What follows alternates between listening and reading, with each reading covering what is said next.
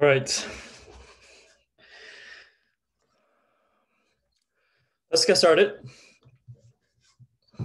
So hopefully you enjoyed the discussion last Wednesday and working on your assignment 3.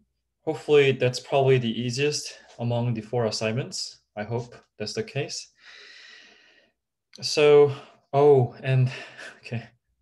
I think I forgot to update the announcements. So these announcements are all out of date, by the way.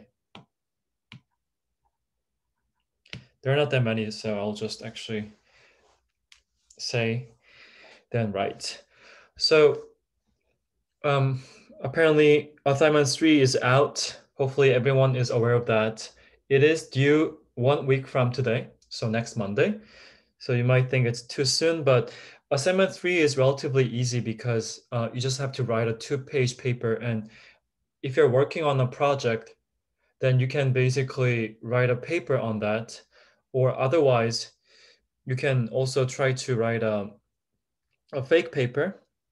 If you have written paper before, then um, I'll say it's fine to actually use that too. So hopefully it's more of a free assignment for many of you if you have written a paper, especially. So it's I think relatively easy assignment. So hopefully that's fine with everyone. And I think really the important announcement is that now we are more than halfway through the class. So congrats, you made all here.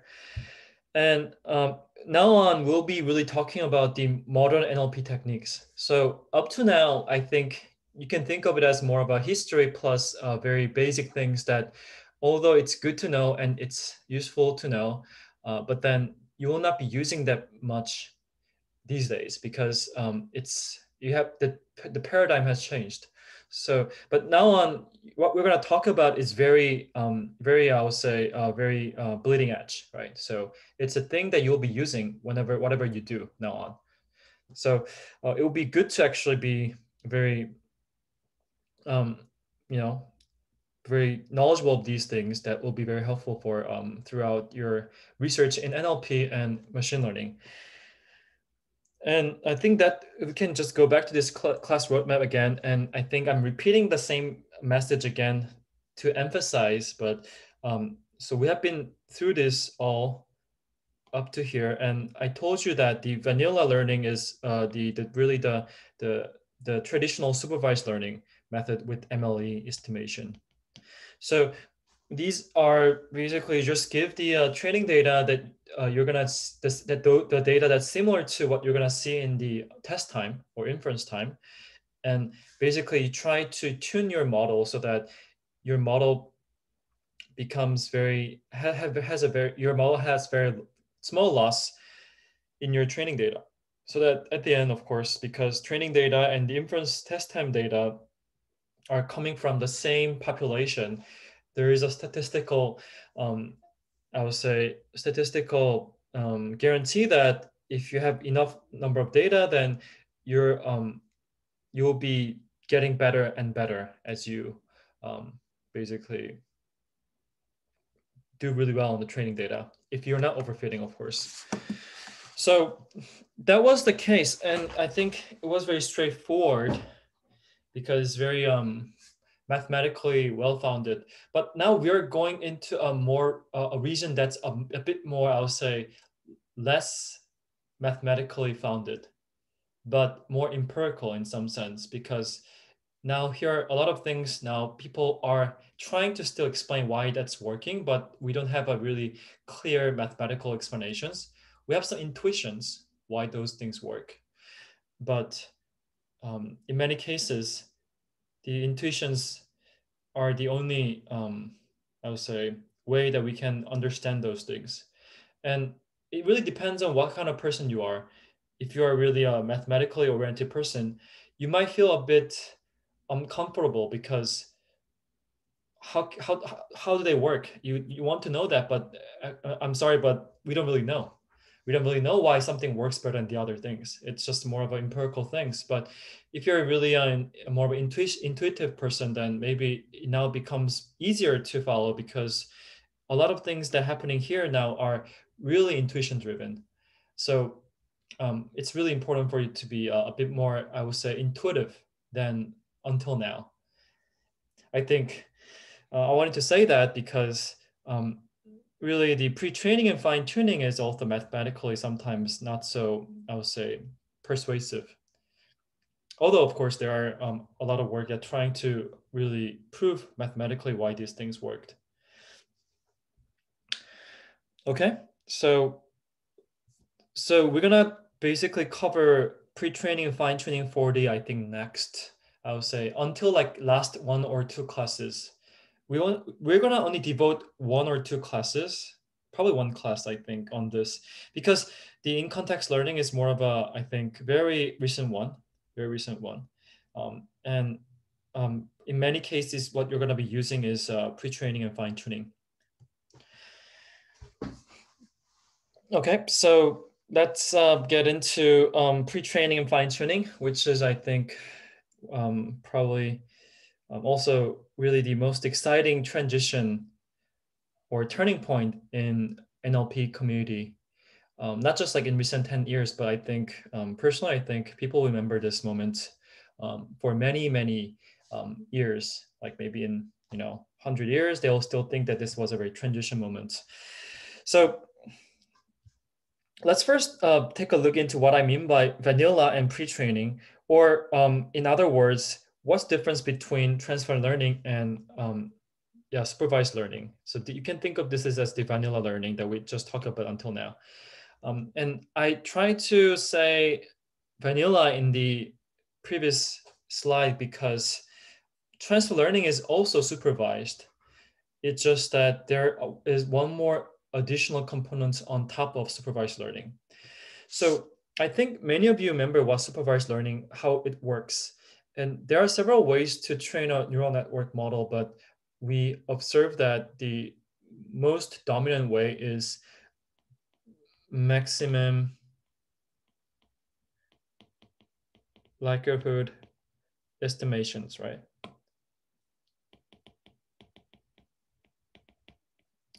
So what was this about?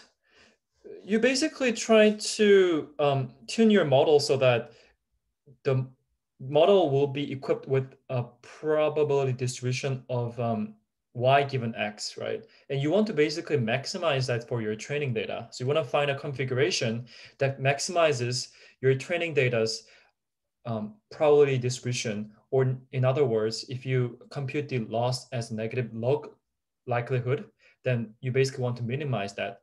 So you basically try to define loss function as something like negative log of a probability of y given x.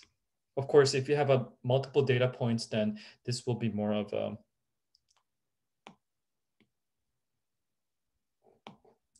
you're basically trying to p of y given xi, right?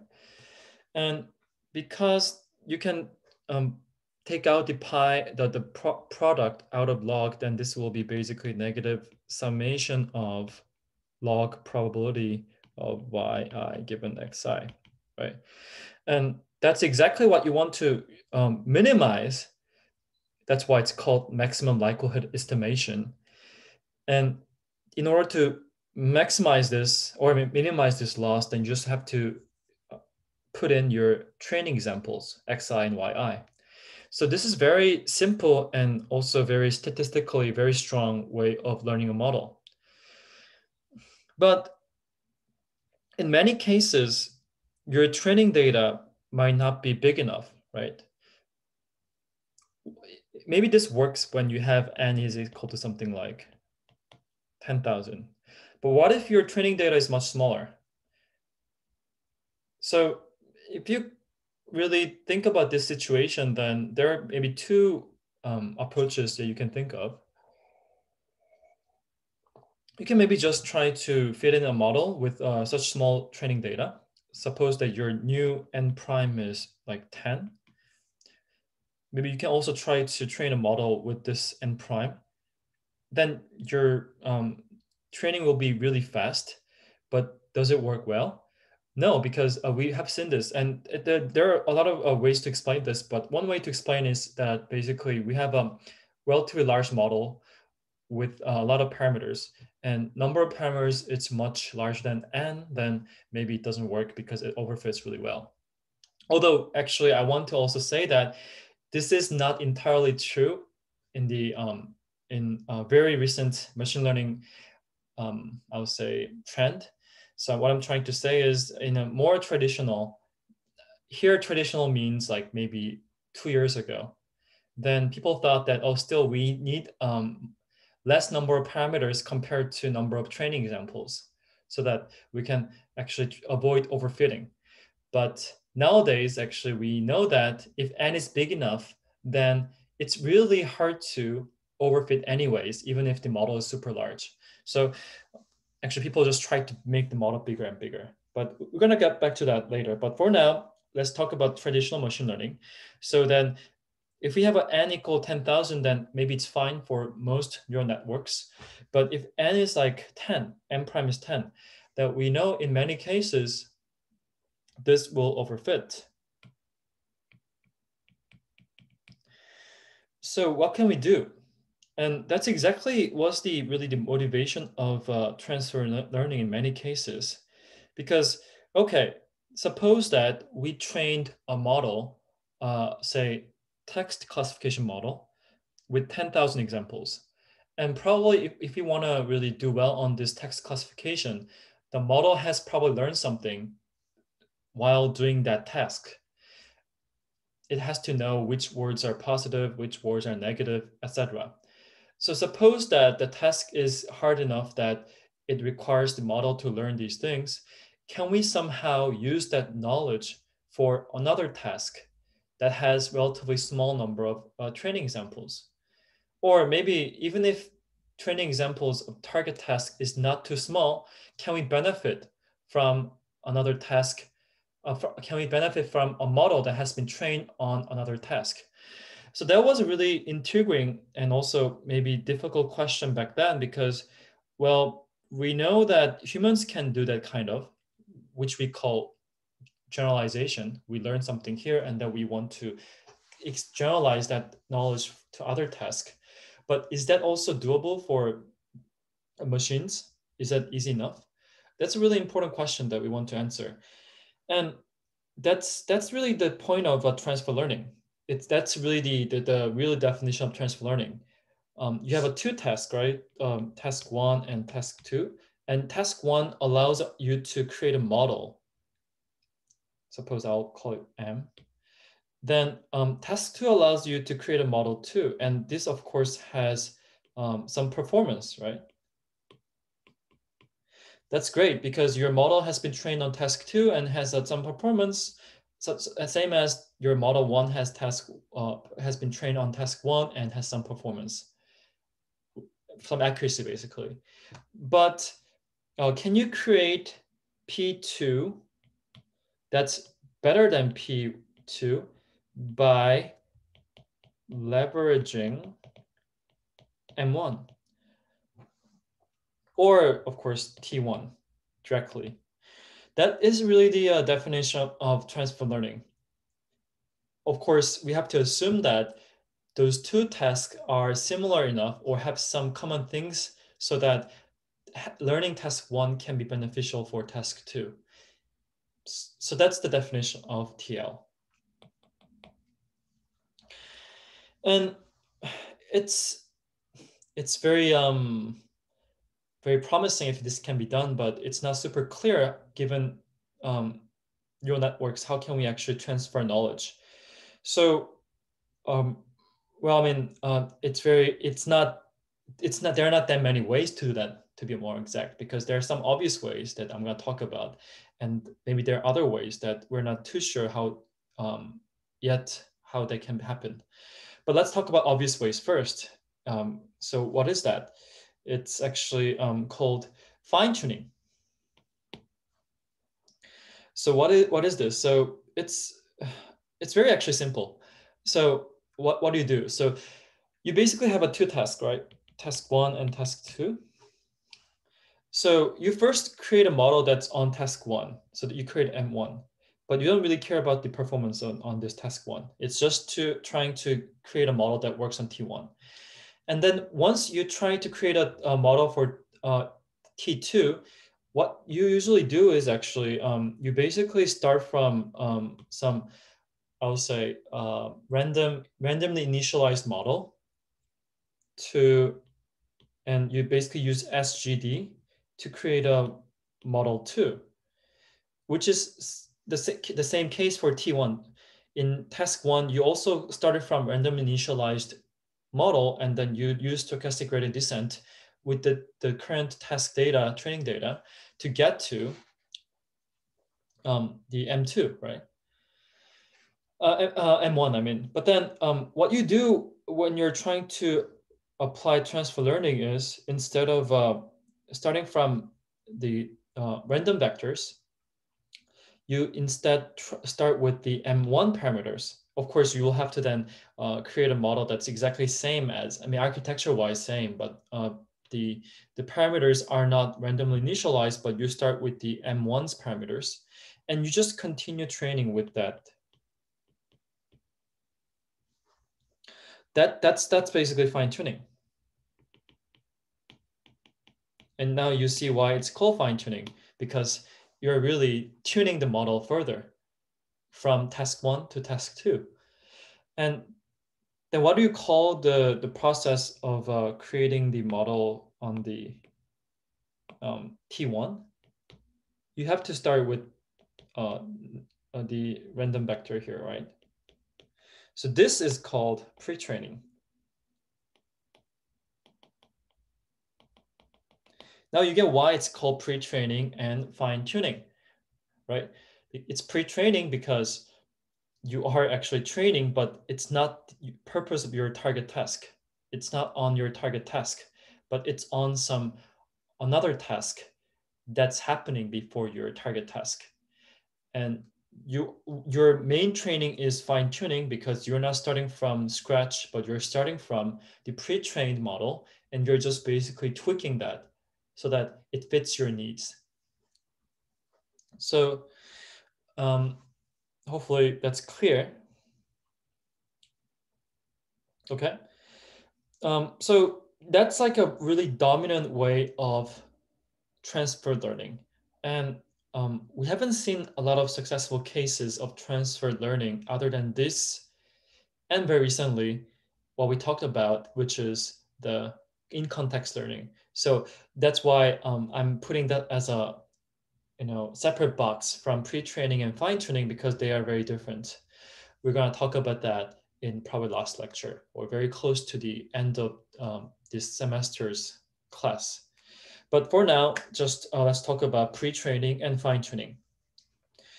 So where was this used in the early deep learning era? So actually, this was very dominant way of doing things in computer vision. So it's not the scope this class of, so I'm not going to go into details how you create an image classification model, but you can think of it as many layers of convolutional neural networks, which is quite similar to, I would say, in some sense. I mean, you can think of it as a layer that's similar to dense layer, but more efficient and more inductive bias into it. It's not really important which architecture you use, but the point is that it's called VGG16. It's one model, just one model that does image classification. And image classification is simply you put an image into this model, and the model is able to tell you which class out of like 1,000 possible classes this image belongs to, like cat, dog, or horse, computer, etc. So this is a simple classification model, and there are a lot of images for this. It's really easy to create such data set that you can create very massive data set for image classification, oftentimes easily in order of millions. And basically, once you have trained a model, in this case, it's called VGG16, you use that to whatever task you want to do other than image classification. So you might want to do more complicated things like detection. So what is detection? Maybe I should have prepared an image for that, but detection is you have an image and then you have a person, right? And you have a car maybe. I'm not really a good drawer, but then you might want to not just figure out what are in the image, but then you want to figure out where the person is and where the car is. So you want to draw a box that this is a person, and you also label that with person. And you also want to do draw a box around the car and label that with the car. So this is called object detection. And of course, this has more use cases than simple image classification. It's actually super set problem, of image classification, because if you can do object detection well, then very likely that you can do image classification easily. But it's really hard to create a data set for this because you have to, not hard, but relatively, because you have to actually draw a line around the person and then also classify that. It has more work to do, so it's more expensive. Furthermore, it's very likely that a model for this will be a bit more complicated than image classification, right? Because you have to actually think about where the box lies, not just the class labels. So for many years, even now, what people have tried to approach this problem from is that they basically create a model, but they do not start from scratch, but they actually put this image classification model in the middle of the entire pipeline. So this image classification model is able to map the image into some vector that it's called descriptor that it basically describes the image as a vector. So here you see that actually in this case though, it's not actually just using the vector, the output vector, but they actually use the intermediate layers output. So they have a vector for each location of the image, but they use the VG16, sometimes not entire VG16, but just like, for instance, first 3 layers, right? And then they just basically put that on top of the they basically just put that and then they just build another model on top of that. So in this case, your target model is not exactly same as the pre-trained model, but it is actually containing the pre-trained model or a part of the pre-trained model. And these are all randomly initialized. So this part is all randomly initialized. I'll just put 0 for that. But this part is actually coming from another model that's basically subset of the VGG16. Subset being first few layers, because VGG16, as the name suggests, has 16 layers, and maybe it's using only first few layers in this case. So this has proven to be really effective in image computer vision domain. And in the early deep learning era, it was like really the standard in many cases. And even now, people use more advanced networks like ResNet, and even the VGG16 is still being used in many cases. So that's great. And has NLP doing that too? Kind of.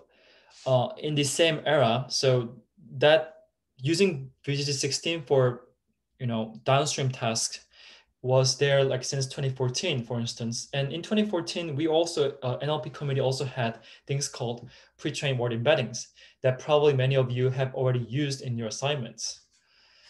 So it was actually one of the first practical applications of pre-training, although it's relatively more, I would say, relatively simpler. So I think now you know what the word2vec and glove is. Hopefully you can go back to lecture 2 if you want to know more about it. And I also have put some related work reading list if you are interested. But the point is that you create a model that can train a word embedding so that you can put this in your model. And very easy, just replace the word embedding parameters in your model with the pre-trained vectors. There are two really the cases that we have to consider, actually not just the pre-trained word embeddings, but in general, when you're trying to fine-tune a model, do you actually, I would say, I mean, there's actually one important thing that I would say you have to be careful about the wording. So when I say fine-tune, I mean that the parameters are actually gets updated with the stochastic gradient descent. But you might choose not to fine tune it and still train the model. Because, for instance, in the image classification, you can just freeze here, and you can still train this part at the same time. Then this frozen part can be just considered as some function without any variables that can be tuned. And actually, people have tried different ways, and the freezing and fine tuning are useful in different cases. So I cannot say there is a one single answer. And it's the same case for the word embeddings too. There are actually cases that you might want to fine tune the word embeddings, or you might not want to fine tune, but rather freeze them. Why? There are some explanations. You might want to fine tune them because you want the model to be more flexible so that they can be more, vectors can move around. But you might also not want to fine tune because there's, especially in word embeddings, because if you actually fine tune, then you can only give gradient updates to words that you have seen during training. But what about those words that you haven't seen in the training? And if they appear in the test time? Then basically these words compared to those words that have been observed during training time will be very different. They will be in the different, I'll say, in the vector space because they have shifted. So some words that have been seen during training have shifted from their original places, but some words that have not been seen during training will still stay the same, and maybe those direct discrepancy might cause some issues. So in many cases, when you actually freeze the word embeddings, they work better.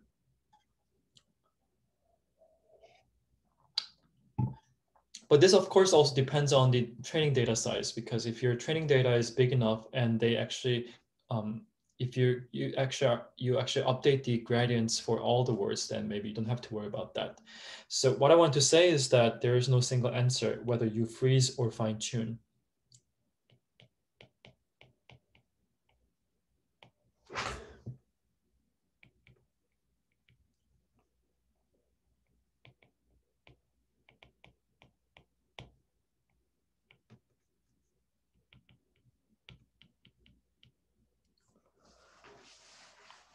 Okay.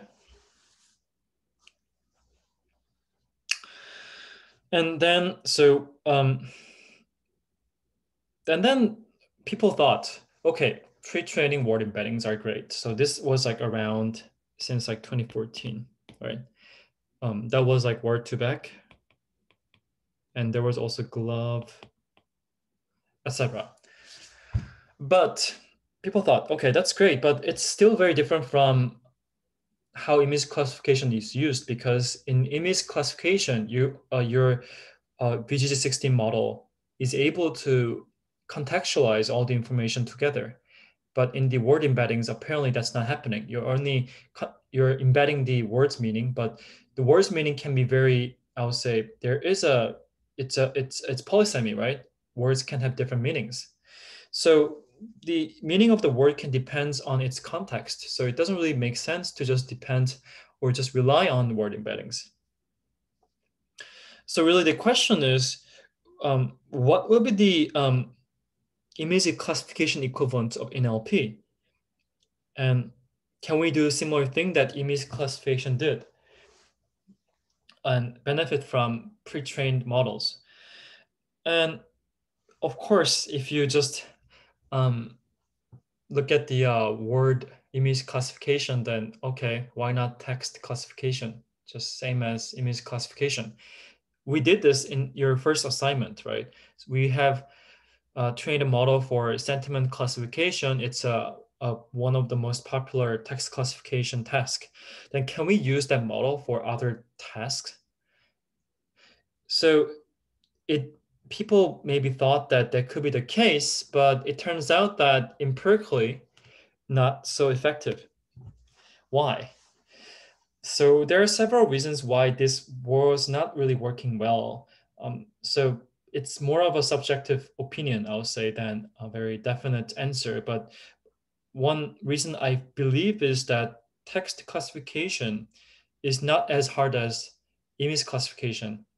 So here, the hard doesn't mean that accuracy is too high. It's more of a when you're trying to classify an image, you have to really go into the subtle, I would say, differences or subtle information that are observed from pixels. Whereas in text classification at the end, what the model usually does or is trained to do is just looking at the words semantics. Like, is it positive word, negative word? There are a lot of negative words, then okay, then it's a negative sentence. There are a lot of positive words, then it's just positive. And this is such a very strong baseline that model is not able to learn more than that information when it's trained vanilla way, which is supervised way, right?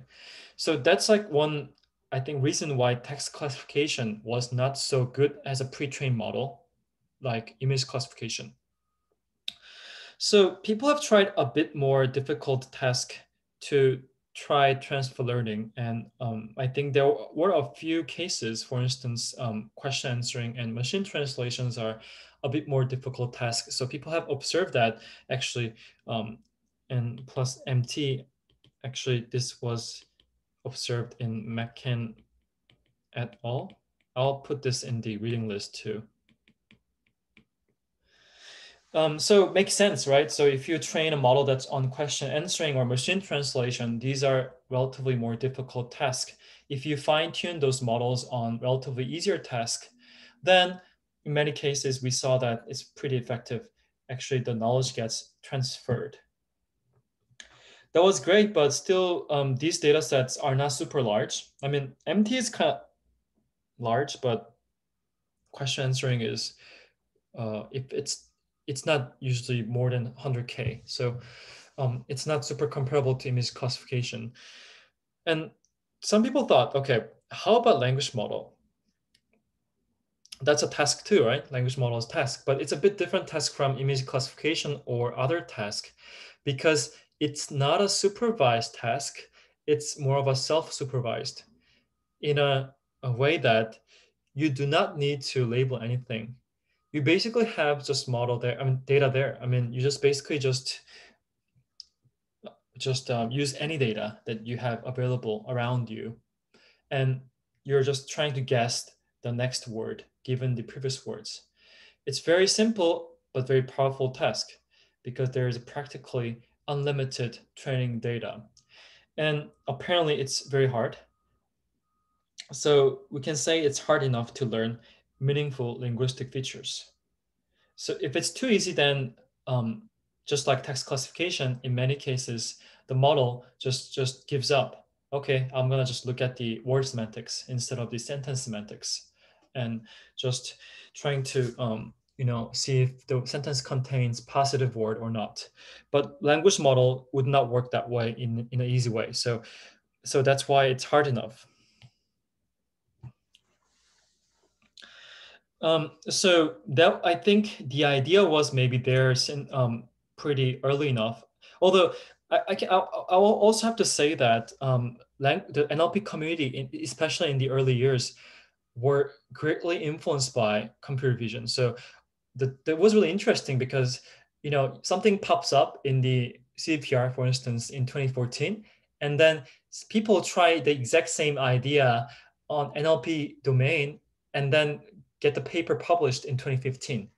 That was the kind of the really the trend back then. So that's why actually a lot of things got brought into NLP. For instance, CNN was first used in vision, but then it was brought into the NLP after that for character level embedding, for instance, or sentence classification. And apparently people thought in the same way. So, okay, 2014, 2015. Okay, people are seeing now that transfer learning works. Okay, can we do the same thing in NLP? But because of these reasons, although there were some, I would say, relatively small non-universal applications of this transfer learning, like here, but it was not super clear if such universal pre-training exists for many years after the image classification has proven its usefulness. I would say like it took about 3 more years. So maybe some people say that NLP was like 3 years late. They are 3 years behind vision in this particular topic. So, but at least now you know that if I say that, then actually, did we find an answer? Yes, I think we did find an answer, or NLP community found an answer in, I'll say, 2017. And what was that? So that's what we're going to talk about for the first, as a first paper, which is Elmo. And actually, I'll say this is actually 2018 because um, it was actually the best paper in the NACL 2018. NACL is like one of the top tier conferences in NLP. So NACL best paper.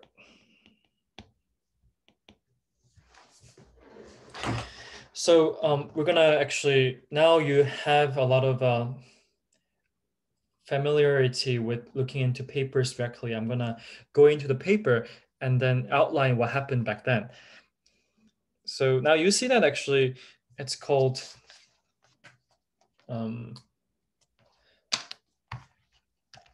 it's actually 2018 because this was submitted to NACL in 2017, I would say October, November. And the funny thing is actually, no, I'm not NACL, I mean iClear. And it was actually rejected or got really bad scores from iClear. And they resubmitted this to NACL, which was due in December. And it's very, very, I think, interesting because it almost got rejected from iClear and then it got best paper in NACL. So it's kind of, I think, ironic that not everyone, even like not everyone actually, I would say, appreciates a good paper, even if it would be a best paper in some conference. So people have really widely different views, apparently. But yeah, anyways, it got the best paper in NACL 2018. So the title reads, Deep Contextualized Word Representations.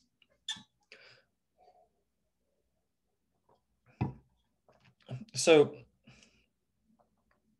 we're gonna just read the abstract together, and then hopefully I can go over the paper really quickly without reading everything.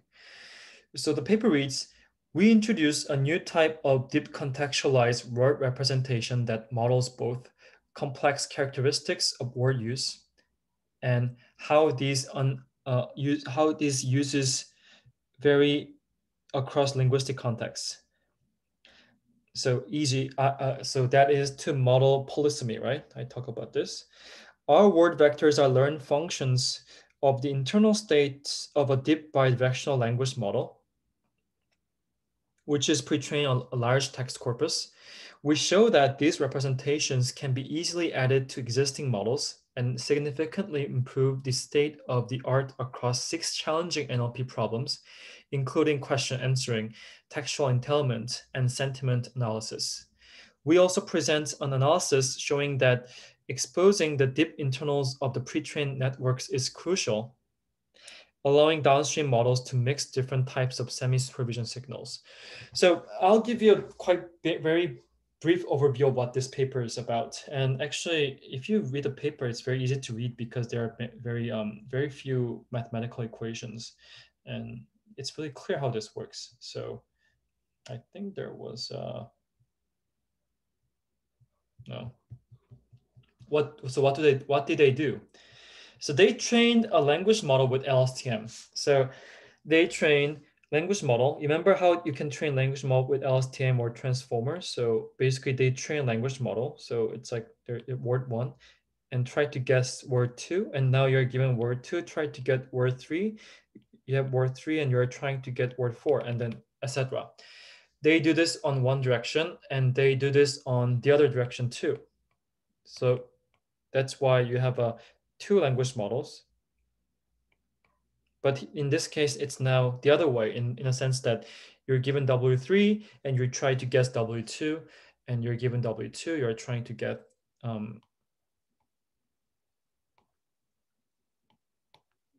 W1.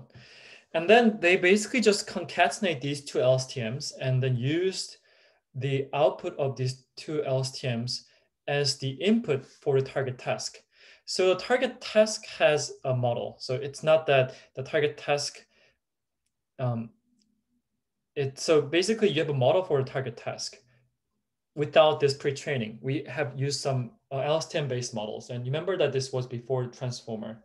Actually, not before, but I mean, not before transformer, but before BERT. So in case you know what BERT is already. So people used LSTMs and attention mechanisms to do their own task, like question answering, sentiment analysis, etc. But then these actually start from the fixed or fine-tunable word embeddings. But instead of using these word embeddings, what they're saying is that we're going to use the output of these LSTMs as the word representations. So that's why the title of the paper is Deep Contextualized Word Representations. They're viewing the word embeddings as not independent word semantics, but they're trying to contextualize those word embeddings so that they can be more rich when they're put into the downstream task model. So it's very plug and play type of application that you just basically have these word embeddings obtained from the these two language models, two bidirectional language models, and then just use those word embeddings, just like how you would do with the any task without these pre-trained language models. And how do they do? So let's look at the table. How much performance they gained. So here, this is a really important table, and now you can see why this got best paper back then, because for instance, they have a baseline model. So it's some target, I would say some model that's based on LSTM and attention. And they had this 81.1, but when they just replaced those word embeddings with Elmo contextualized word embeddings, they increased by 4.7% points. So a relative improvement is 24.9. And in SNLI, of course, there is not that much gain, only 0.7. But in SRL, which is semantic role labeling, is tagging problem, you get 3.2. In coreference resolution, you get 3.2. NER, you get 2.0, 2.1. And the sentiment classification, SST, you get 3.3. So you can just write a paper just getting like maybe half of this improvement with a single very task-specific model. But then what this did was that you just create a model that can improve all tasks, like really entirely a lot of tasks in NLP with a very homogeneous method. And that was why this was very impactful paper back then. And what this meant is that after this was proposed, now it was clear that if you use Elmo, then you can get your model boosted very easily, right? So what happened in the reviewing process is that whenever some people propose something and then they haven't used Elmo, people say, okay, why haven't you used Elmo? Because it's very apparent that Elmo, I think, will improve your model. So basically, then that makes everyone to really, it forces everyone to use Elmo, whatever they do on NLP. That's what happened in early 2018 or late 2017. And there are some discussions where to include Elmo. I told you that the Elmo is included as in the first layer of the target architecture. And it's also worth mentioning that although I only put the Elmo as the reading list, but there is also a paper called Cove. It's also worth looking into this paper because it was more of a concurrent paper that I think was not, I would say, comprehensive as Elmo, but then still kind of showed a similar idea can work, not language model, but from the machine translation data. So that's why they actually compare with the Cove in the table 5 and 6. And I think there is an interesting table here too, which is really showing the polysemy of a word depending on its context, right? So for instance, the word play can have a different meanings in different context. So if you just used word embedding, glove, and find the nearest neighbor, then you see that you're seeing all these like playing, all these like about game playing. But then if you actually put play in this context, then this becomes very different from the play that we saw with the glove. So that's the what's called polysemy. It means that the word can have different meanings depending on its context. And apparently, simple word vectors cannot really take this into account. Okay, so that's great. I think I actually recommend you to read this paper if you're interested in the history. Although I can say probably not many people use Elmo these days because of its what we're going to discuss today, the follow-up papers. But still, it's very historically, I think, important paper. So, and it's very easy to read because, as you see, you don't have to explain a lot to when you're trying to create a language model with your LSTM. It looks complicated maybe, but it's just basically saying that you're trying to predict next word given the previous words. Same here, right? It's just trying to say that you're trying to predict the next TK given all the words up to now, or the other way. I think this is like the negative direction. And basically what they're saying is that they just basically just sum these two when they're training, and that's it. And they just use the concatenation of these hidden vectors as the input for um, the downstream model. It's very easy to read, so definitely recommend to take a look if you're interested. And again, this was in the March 2018 archive, but then was originally proposed in the October 2017 in the iClear and withdrawn.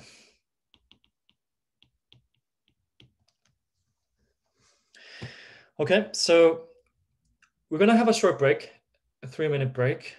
I'm gonna come back at 3:26, and we're gonna use the remaining 25 minutes on the other two papers, which is GPT-1 and BERT. See you soon.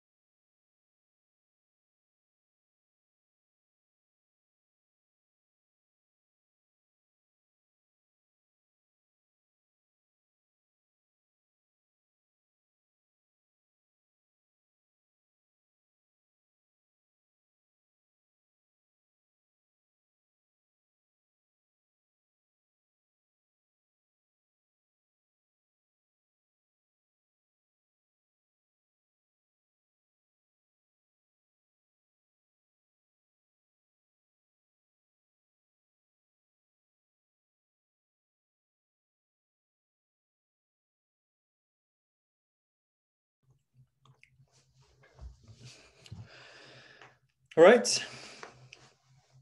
So let's go into GPT-1 and BERT. Okay, so going back to the Elmo thing. So after the Elmo was introduced, it was clear that this was very useful. And this was introduced in October 2017. And we know that the transformer for machine translation only back then was introduced in May 2017. And actually, this was published in Europe's 2017, which was held in December 2017. So they kind of overlapped. And whenever there are two really great things um, appear in the community, some people try to actually or think about combining them, and if they're orthogonal, of course. And clearly these were orthogonal because Elmo, the idea was that whatever the model is, whether it's LSTM or something else, they are showing that when you pre-train this model on as a language model, so they pre-train this on some language model data set, then you can transfer learn it on very many other NLP tasks easily. And transform was basically replacing LSTM on all these complex attention mechanisms for the use in the machine translation, right? So there are a lot of people, I mean, not a lot, but at least some people were interested in using transformer for pre-trained LM. And there was really important, I would say, uh, the change of perspective that, okay, if you actually use transformer for pre-trained LM, then is it maybe possible that you do not need any additional layer on top of it? In Elmo, you needed the target task model to do whatever you want. So Elmo was not actually replacing existing model, was more of augmenting existing model so that they can be better at the task. So people were interested in or were seeing that, oh, our model achieves like 70%, but if we use Elmo on the as the word embedding, then we observe that it can improve our model to like 72%. But some people were interested in, can we actually just not use the target task model at all? Can we just be purely using the language model, but fine tune everything so that they can be very good at the target task?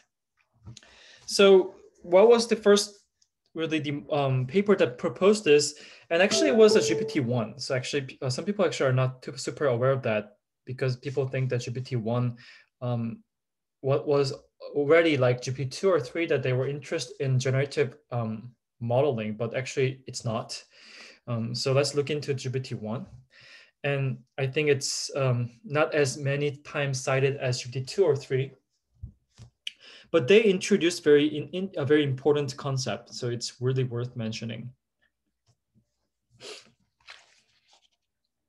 So this was proposed in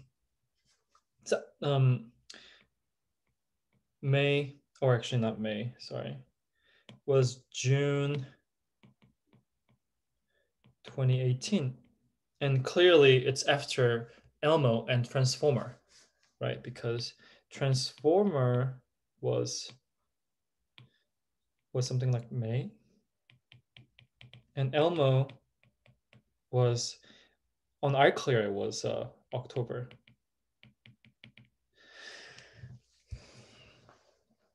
And so let's read the abstract together and see if the abstract actually agrees with what we said. What I said. So natural language understanding comprises a wide range of diverse tasks such as textual entailment, question answering, semantic similarity assessment, and document classification. Although large unlabeled text corpora are abundant, labeled data for learning these specific tasks is scarce, making it challenging for discriminatively trained models to perform adequately. We demonstrate that large gains on these tests can be realized by generative pre-training of a language model on a diverse corpus of unlabeled text, followed by discriminative fine-tuning on each specific task. In contrast to previous approaches, this is an important part, we make use of task-aware input transformation during fine-tuning to achieve effective transfer while requiring minimal change to the model architecture. So they do not change much in the model architecture, but they actually transform the inputs for the target task. So we demonstrate the effectiveness of our approach on a wide range of benchmarks for natural language understanding. Our general task agnostic model outperforms discriminatively trained models that use architecture specifically crafted for each task, significantly improving upon the state of the art in 9 out of the 12 tasks studied. For instance, we achieve absolute improvements of 8.9% on common sense reasoning, 5.7% on question answering, and 1.5% on textual intelligence. So if you actually look at the paper, here is it. So what they did was very simple, actually. They basically used the transformer decoder for the language model. So we saw that you can use the transformer decoders for language model just like LSTM. And then they also fine-tuned that on the target task. But there's several things that you have to be aware of. First of all is, okay, what if there are several inputs? Like question answering, you have a lot of inputs, right? So how do you actually put this into your model? And the answer here was that why don't we just concatenate them into one? So here it is. So if it's classification, that's simple, just put text, right? But if you're trying to compare two sentences, then instead of modeling them independently, you concatenate them and then just consider that as a one sequence. That's what they do here. They just concatenate this into one sequence, premise and hypothesis for entailment. And of course, question answering has a similar input structure. They have a context and question. So they just concatenate them and then they just put this into pre-trained transformer decoder, of course. And that was pre-trained on some language corpus. And then after that, you just need one layer, one linear layer on top of that to do the target task because you just only have to do classification.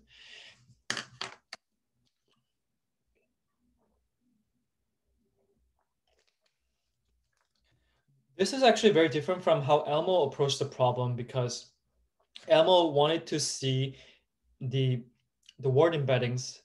Elmo wanted to see the pre-trained language models as the replacement of the word embeddings. That's why they were just constrained to that. They just replaced word embeddings, and the target task model has to exist. But what the GPT-1 did was that why don't we just try to get rid of the target specific model and just add one layer on top of the transformer if needed to do the target task. And that makes sense because if the transformer is able to do all the things, then you just need one layer on top of that. Of course, yeah, it's easy to really realize that this might work after it's proposed, but before it was proposed, it was not super easy to actually see that this would work. And I think a lot of advancements, I think not just scientific advancement, but in many I would say some innovations happen this way, right? Once they have been done, it's so apparent that why haven't Elmo thought about this, right? Why don't we just try to do the task on top of the LSTM? And actually, there's one reason because LSTM is very constrained compared to LSTM with attention. So probably even if they did that, they would have seen that, oh, it's not working well. And that's because of the limitation of the LSTM.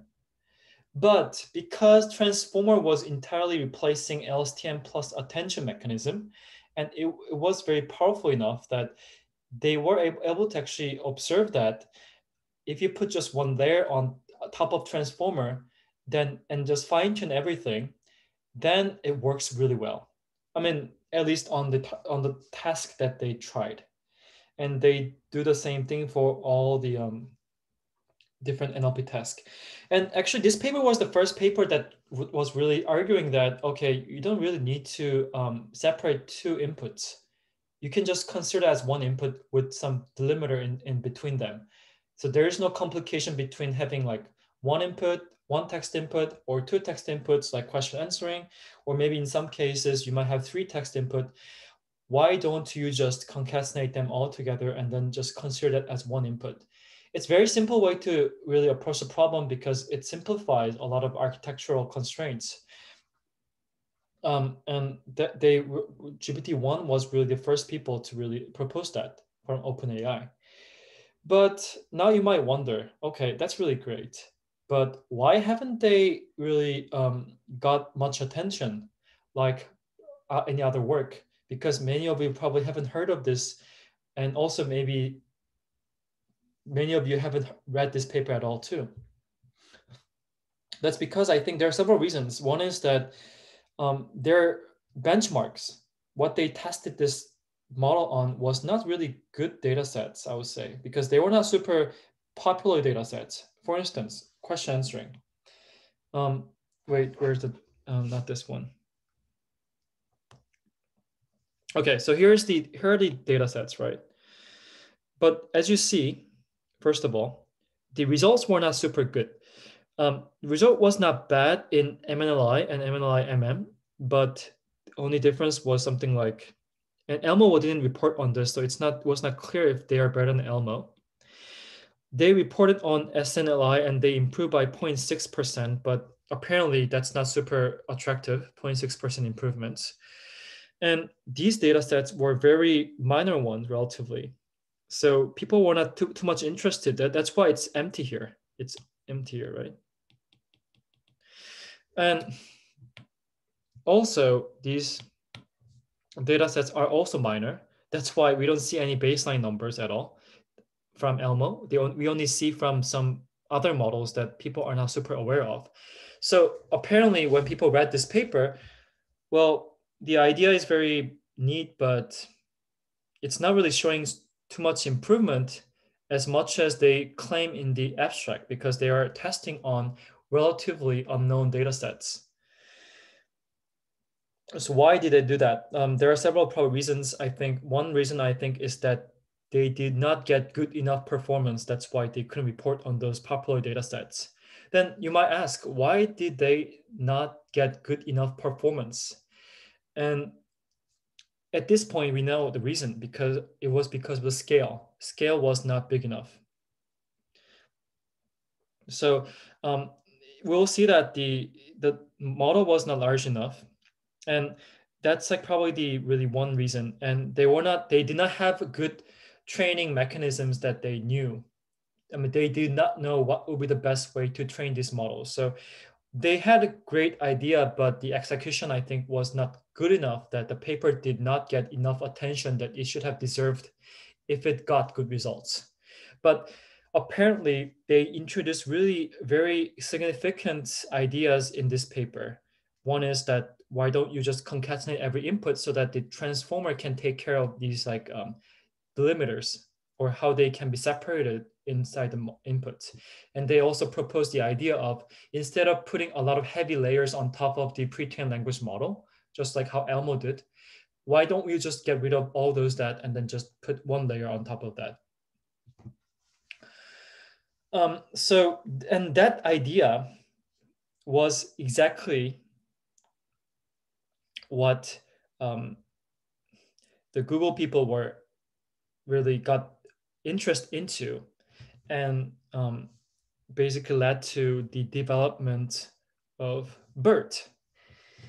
And now we see that, of course, this was last version is 2019, May 24th, but it was originally proposed in 2018 October. So we get the timeline here, right? So Elmo was, actually Transformer was 2017 May, And then there was Elmo, which was October 2017. And then now we see 2018 June, which is GPT. And then now we see it, how it goes to BERT. And it was clear that BERT was largely influenced by GPT and also Elmo because they actually exactly mentioned that here, right? Pierce et al. 2018, that's Elmo, and Redford et al. 2018, that's the GPT. So what happened? So there's some actually very interesting story I heard from these people. So they, I heard that. So they actually read the GPT paper, and back then GPT was from OpenAI, but OpenAI did not have good enough infrastructure to really scale this up. Now they do, but back then they did not. And so the Google people were interested in, can they just scale this up and then make it work really well? So that's that. So as far as I know, they actually started right after GPT was released. They thought this is a really interesting project, and it was about the time that in Google the TensorFlow and the TPU got very stabilized.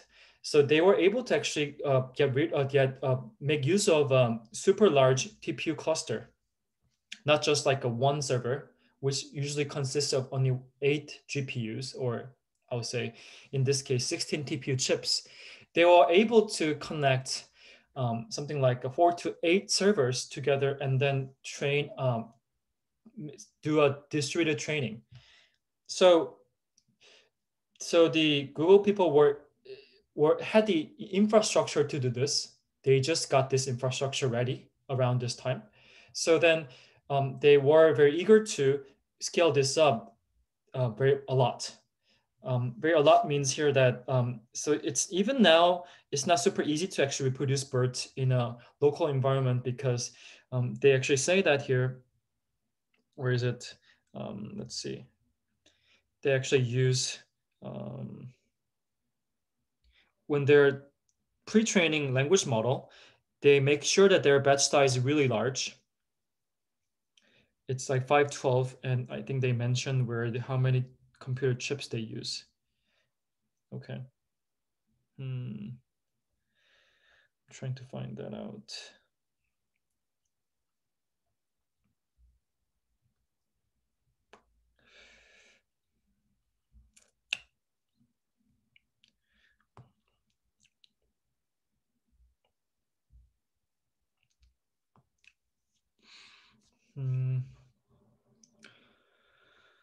They have okay, so if I remember correctly, they used 4 instances of a 16 TPU chip. So there are 64 TPU chips, but 64 TPU chips is almost equivalent to like 32 V100 GPUs. So you can think of it as about 4 servers connected all together. 4 V100 servers connected, basically. And looks like I cannot find that so easily right now. But one important thing they also did was that they used a super large batch size of 512. And other things were really similar. So they basically just concatenate the inputs in the same way that GPT did. But the results were phenomenal. It was like very striking because GPT was not in the major data sets that NLP community was interested in, but then BERT was right into those major data sets because these people were actually from NLP community, so they knew what NLP people would be interested in, and namely they are, as you see, here it is. These data sets, some of them are great, but they're like classification data set, but one of the most important result was on squad, which is here. And as you see, when they did a lot of ensemble and some more transfer learning, they're able to reach 93.2%, whereas the previous best model was, say, 91.7%. So they increased by 1.5%, and you might think, wait, is that good enough? But you have to know that this ensemble model, these like NLNet, QNet, were very heavily engineered.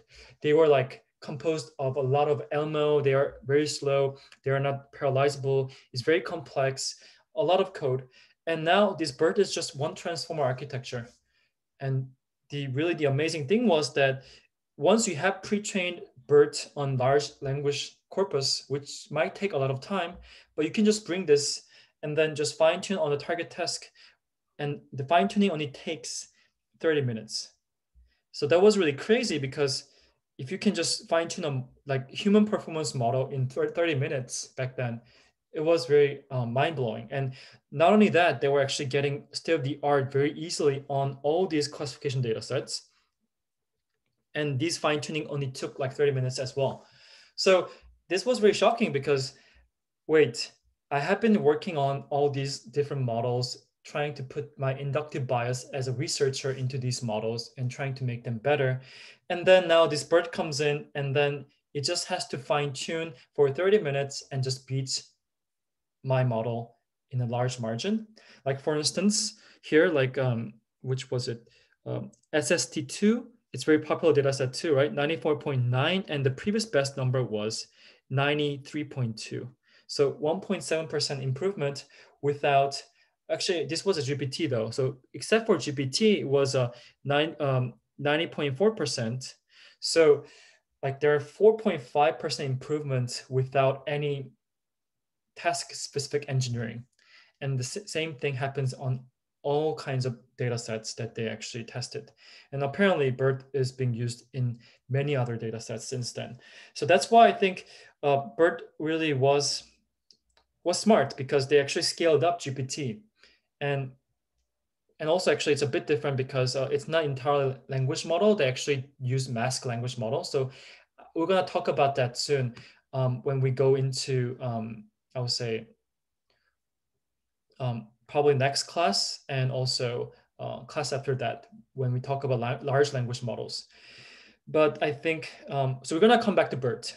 I'm not going to talk all about, I'm not talk about everything about BERT today, but I wanted to give you the heads up so that you know what has been happening in 2017 and 2018. And coming back to our lecture slide before we end the class. So this opens up the era of pre-trained language models. And we now you see how the size goes up. We have a number of parameters. And Elmo was 94 million. GPT-1 was 110, and BERT was 340. So this was about the same. And this was 3 times bigger. And now we start to see that this now goes up really fast. So OpenAI GPT-2, it's 3 times bigger. And then soon, basically, they propose something called, I would say, like T5 in 2019, which is now almost like 8 times bigger. And then now this is like 11 billion, right? And then now the GPT-3 is 175 billion. It's like 15 times bigger. So that's how it goes, right? Since 2018, only like 3 years ago. So we don't have class on Wednesday, by the way. You know, it's a holiday in Korea.